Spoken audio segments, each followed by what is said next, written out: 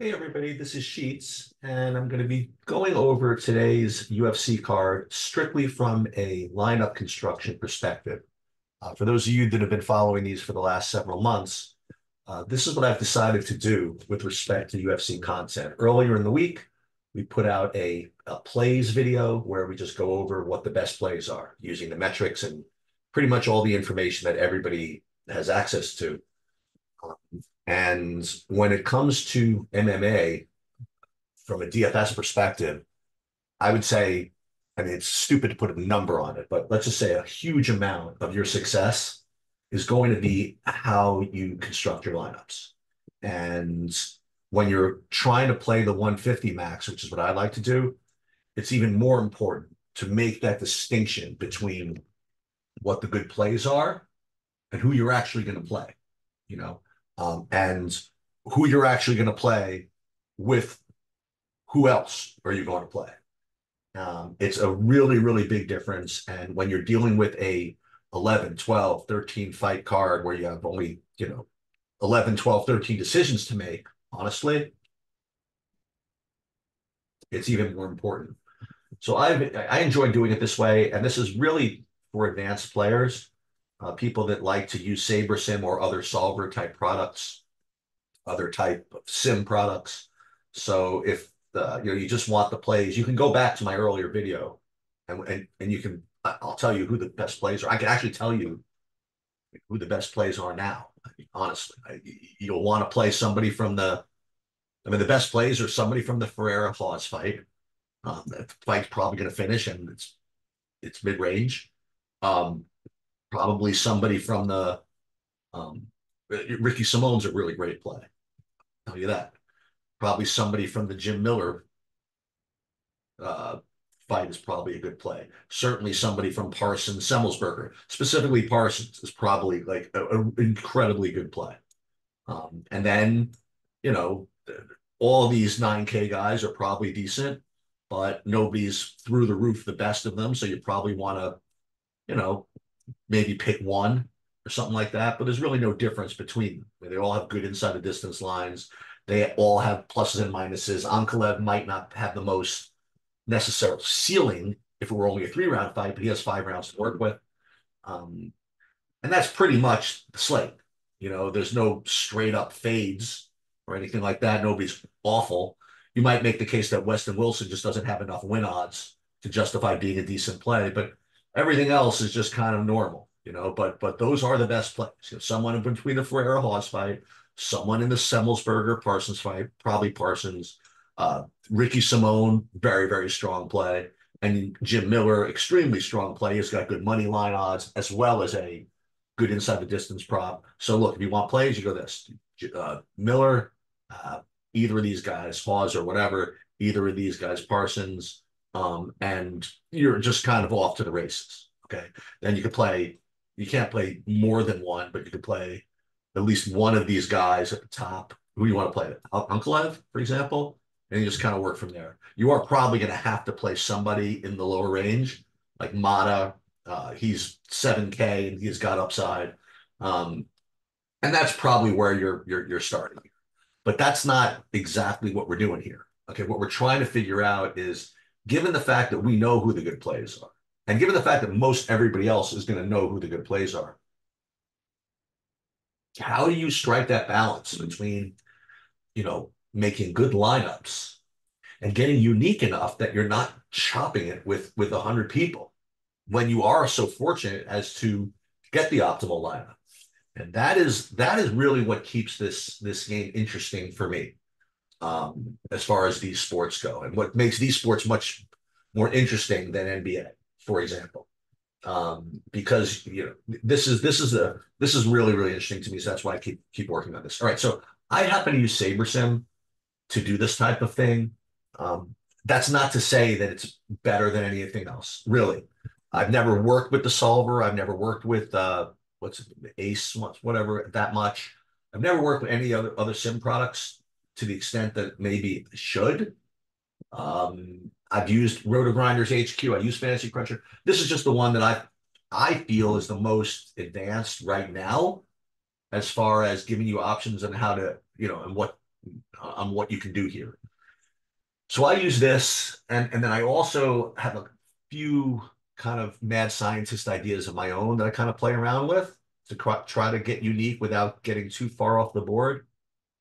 And we're going to go through all of them today, or some of them today.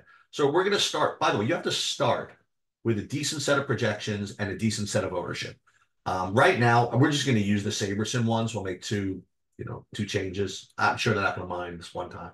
What I'm personally going to do is I'm going to actually use my own projections, which I can't really show you now, but suffice it to say, that it's a combination of the industry and my own takes and this, that, and the other thing. That's really not that important. Okay. What's important is once you do have a set of projections, wherever you go, it's like this, it's going to be very similar. What do you do with them? So the first thing I want to do with Sabersim is we're going to do a couple of Sabersim tricks, and then we're going to do like one sheets trick, which I think is interesting. Okay, first some Sabersim tricks. First, we have to just start with something. So we're going to build 150 lineups just with the normal. Well, actually, we're going to build 5,000 lineups with the normal GPP 150 max settings. Okay, it's going to be 50,000 people in this thing, right? Just make sure of that. More, maybe 39,000 people. Is that about right? No, it'll be more than that. Let me just see what that is. Just I forget. It's going to be 17,000 people in this. So let's just make sure that we put those settings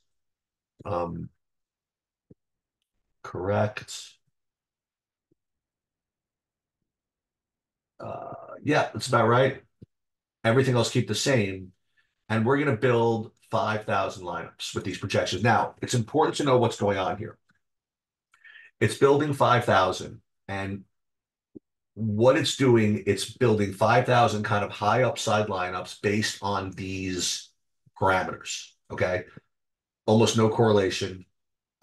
Sim diversity all the way to 10, which means it does it does prioritize ceiling. Let's put it that way, in some way.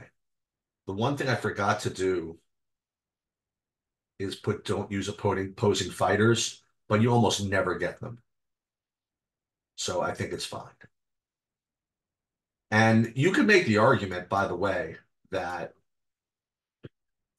you shouldn't click that. In other words, like if it's a weird type of slate where and you have two fighters that rate to really go after each other and get to a decision with both fighters scoring well, and that lineup would rate really well in a sim, you don't want to eliminate it by rule. Okay, so that is something you can consider. One thing about MMA, by the way, is that because it's only 20 fights and because it's 5,000 and all this stuff, it is going to take a little bit of time to get this done. So I am going to pause this and then come back when this is finished. Okay, so we've built 150 lineups using those settings. And now the important thing to look at is how these lineups are being ranked. Because when you first look at this, you'd say, whoa, this is not really what I was expecting, to see, 54% Moda and say 37% Lapalus. And where's that great Phil Hawes play you talked about? Why is this only 10%, 13% owned? Why is Jim Miller only 10% owned? Why is Preston Parsons, who you said was one of the best plays, 0.7% owned? Why is this? Because it's important to know how these are being ranked by default. So we built, 5,000 just lineups, okay, based on those 150 max settings. And it's listing them in this order by MMA default. Now, this is when we dive into this Sabersim thing. I can get into the weeds with this, but suffice to say, this is just about the most aggressive way to rank lineups that I've ever seen. Okay, it really prioritizes the 99th percentile outcome for these lineups, and it also really prioritizes low ownership. So, if in fact you wanted lineups that people are not playing that have a small chance of winning, this is the ranking system that you are going to use. Okay. And you're going to have to really have a lot of vision and faith to play like this. Um, so that is the first thing. And you could certainly do this. I have no problem with this. It might be a good idea to get into the weeds a little bit with how bad these lineups are relative to the others. In other words, it doesn't exactly do it this way. Um, I, it, Once you rank them by the MMA default score, then it doesn't rank them by projection anymore. So it's hard to say really how close these guys are to being like terrible. Um, One thing you could do to combat that is instead of running, say, 5,000 lineups, you can run 2,000. This way, um,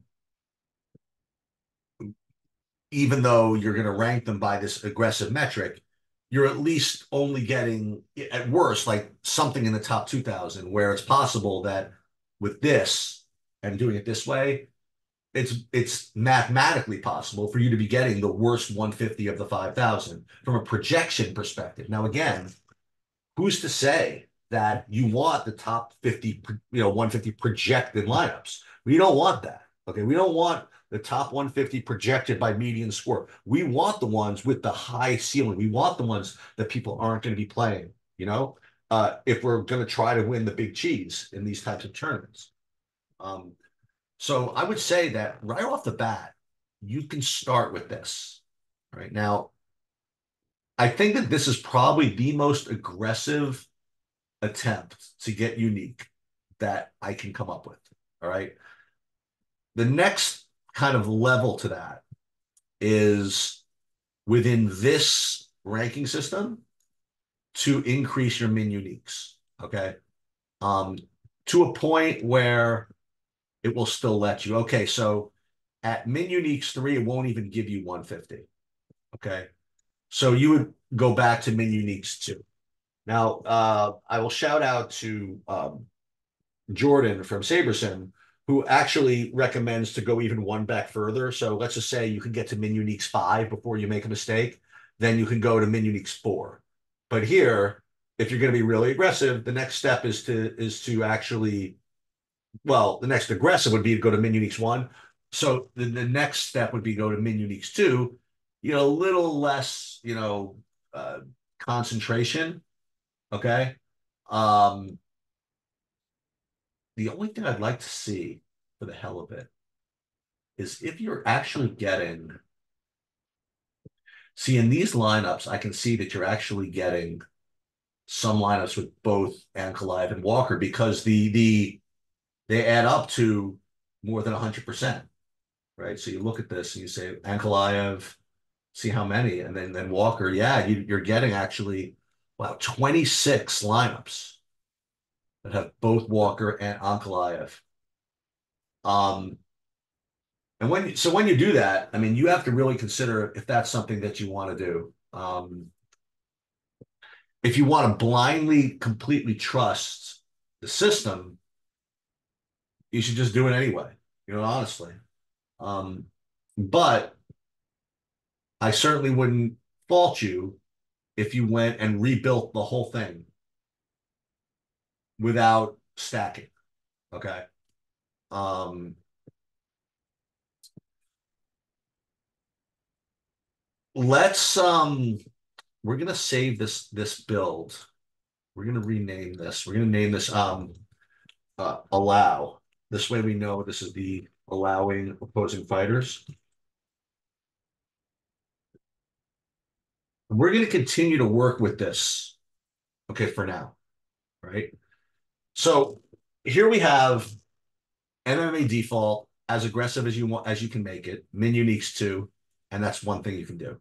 Right? And that's pretty aggressive. It's also pretty aggressive because I don't know how many people are actually stacking these things in GPPs. So in a way, it is getting sort of unique to do that. It's going to be hard to get there, but I don't know. Um,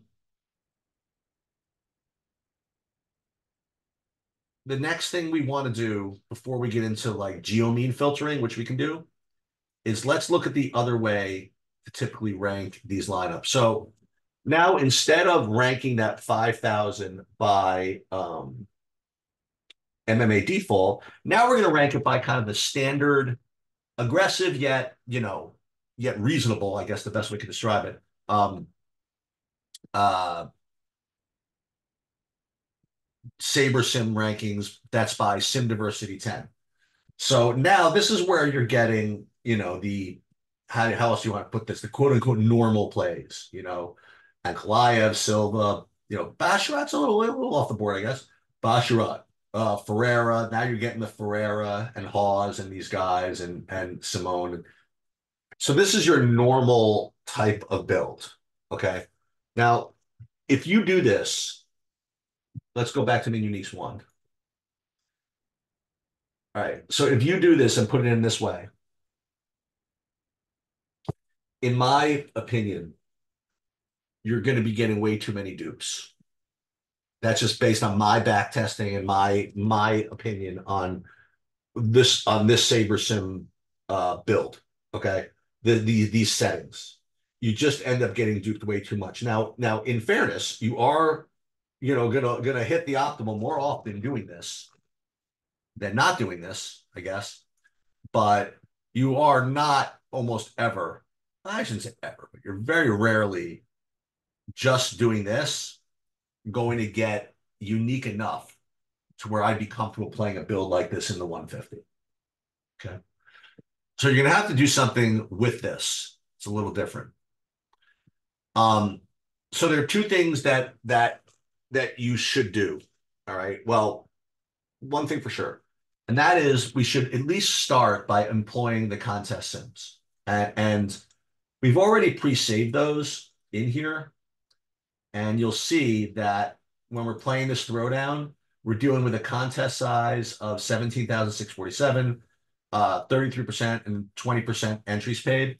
The one thing that you have to keep in mind is that it is using the Sabersim ownership to calculate what the field is going to do. And that's a really important presumption or assumption that you need to work through. Okay.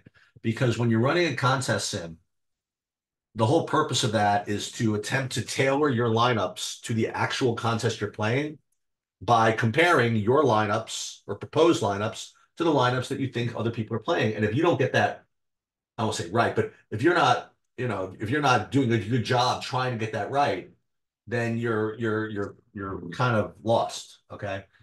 So if you trust the Sabersim ownerships, okay, then it's fine.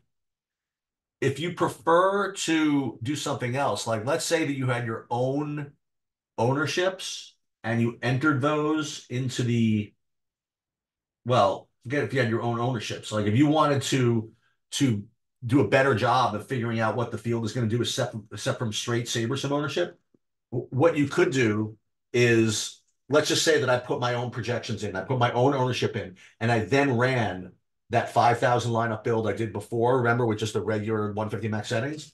Remember, it started with a build, okay? And remember, we called it allow. So if we want, we could run our lineups kind of against ourselves instead of running them against the Sabersim ownership lineups. And it's a little different. Okay. Um, and it might come up with different results. So that's a decision that you're going to have to make kind of on your own. But let's see the difference between the two. So let's first run our lineups against just the regular Sabersim ownerships. So we will click on um, run contest sim, and this really shouldn't take too long. So I don't need to pause. I can leave.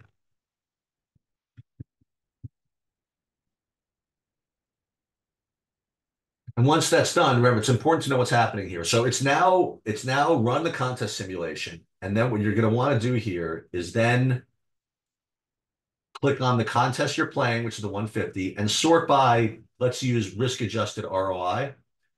And now what it has done, it is now re-rated or re-ranked all of these lineups against that particular contest based on what Sabersim ownership implies the field is going to do. Okay. Um, you will note, by the way, you're still getting this situation where you have this fight being owned and stacked in GPPs. Now, here, I mean, listen, if you believe that the Sabersim simulations and the contest sims are doing what they purport to do, that it shouldn't matter. You know, that it's already factoring in what these guys can score, you know, and what the rest of these guys can score, and still thinks that it's a good thing to do to stack that. And it might be a good time for you to say, you know, I don't believe that. I'm going to rerun this with just with not allowing fighters from the same caliber. Okay. So now what we have is we have what I think is a little bit better than your straight sim diversity 10. Okay. And this would be probably the minimum I would let you do in the 150 max to attempt to get unique. But I have to say that based on my own, you know, opinions and my back testing and my experience, this is still not enough. Okay. These types of lives are still not going to be enough to actually win enough in that 150 max. You're never going to win that, not never, but it's so rarely that you're going to get unique lineups from here. And like I said, it's so hard to get optimal anyway that I just don't think that this is going to be enough to attack the 150 max. Okay. So where are we? Because where are we in this process? You know, we're trying to get a good portfolio of lineups.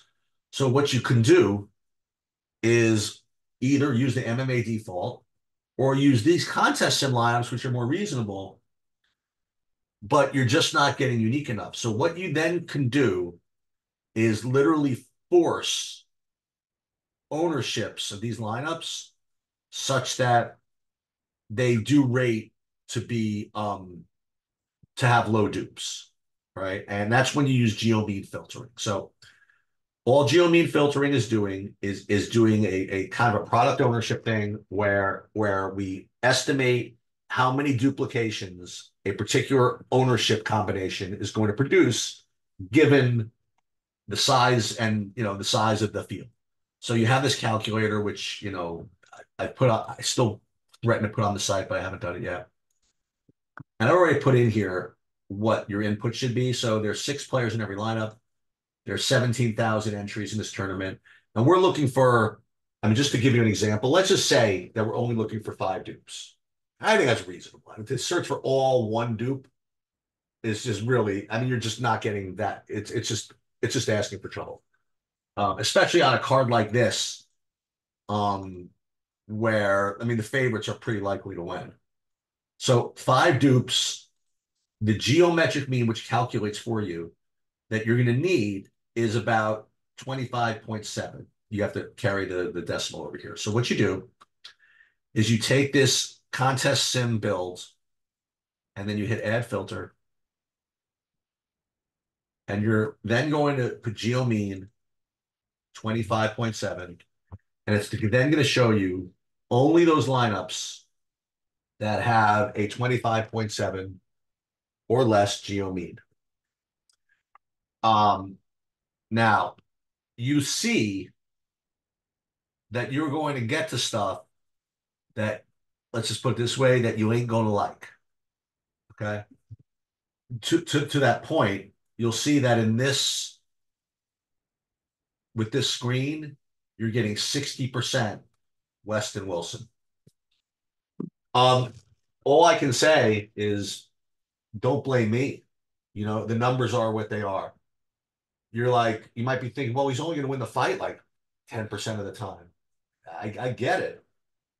I understand, but have a little vision here, Like what happens when he does win that 10% of the time?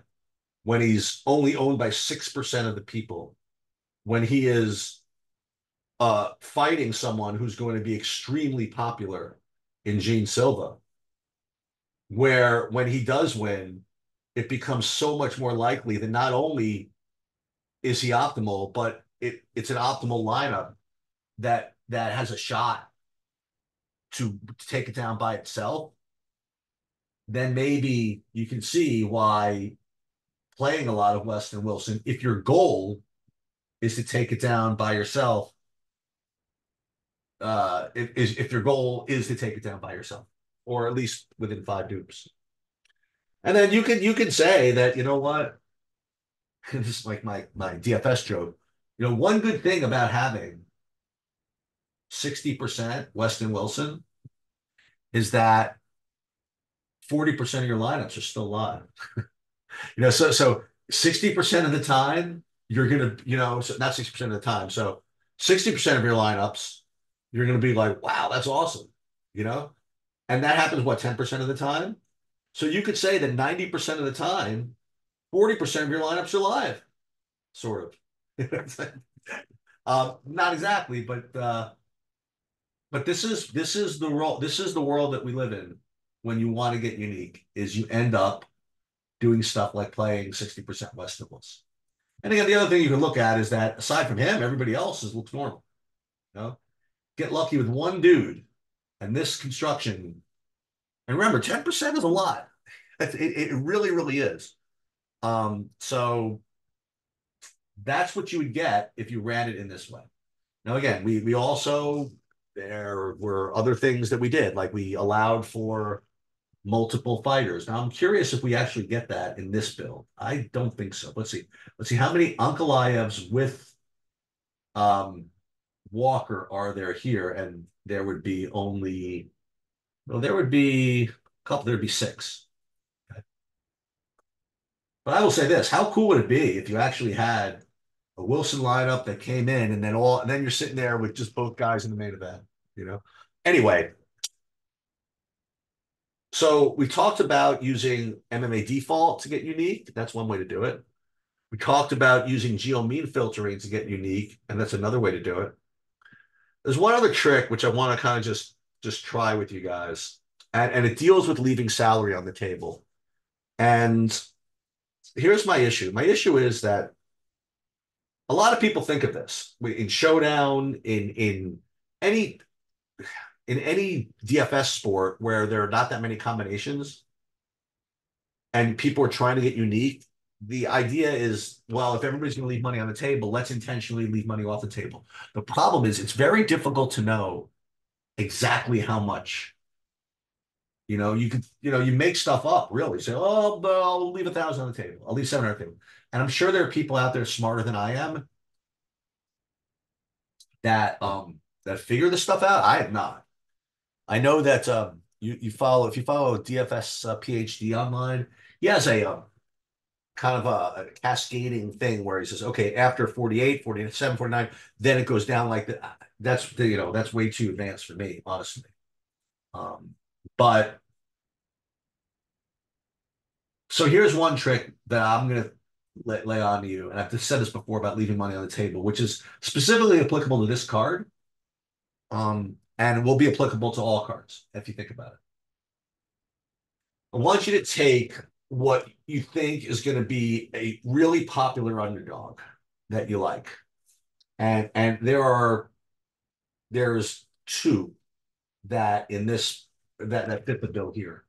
One of them is Phil Hawes, and the other one is Preston Parsons. And we brought up both of them, okay, as really, really strong upside underdogs. They both have Hawes is a very strong inside the distance line for his price, and Parsons has a lot of wrestling upside for his price. So you have these 2 guys that are very popular underdogs. And, if you play them, yeah, they're good plays, but everybody's going to play them. So one thing you can do is this. So Preston Parsons, let's take Phil Hawes first. So he's 7,900, and you'll notice that he has a median projection, right, of 53. And we look at his opponent, who is Bruno Ferreira. He has a median projection of 64, like 11 points high.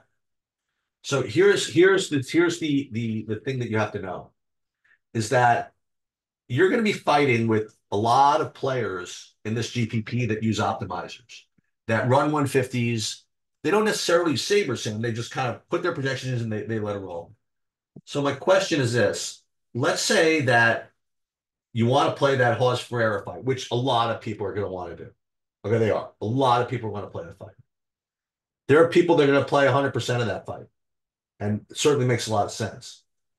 But here's a question. Let's say that the computer blasts through all their lineups, and then there's 8,400 left or 8,300 left.